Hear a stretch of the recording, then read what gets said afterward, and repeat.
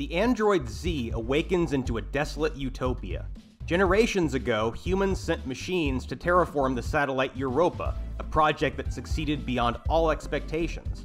Z is supposedly there to clear the way for future colonists, but there's something awry on Europa. There are signs of civilizations far more ancient than Earth's, and all that's left of the terraforming operation is a floating structure dubbed the Island. Guided by notes left by the last human on Europa, Z must work his way toward the island while uncovering the satellite's mysteries. Europa is an exploration-driven, combat-free adventure game. There are puzzles to be found, and a few areas have hazards that need to be circumvented or deactivated. However, the core of the game is exploration, wandering through the landscape for its own sake.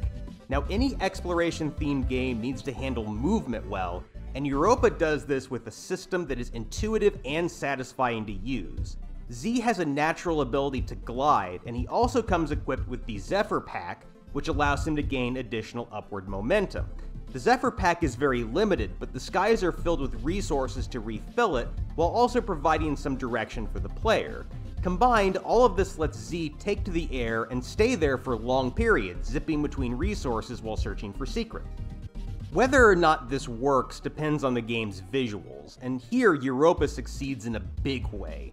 The player passes through several biomes, all of them lush and highly detailed, and the land is far from empty. Both natural and biomechanical fauna exist in abundance, and a completionist-minded player can get some extra playtime in by seeking out unusual animals and capturing them in Z's sketchbook.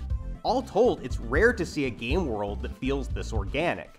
And since the game's visuals are the main draw, I should leave you by mentioning that Europa features a special photography mechanic that freezes the game while giving the player full control of the camera.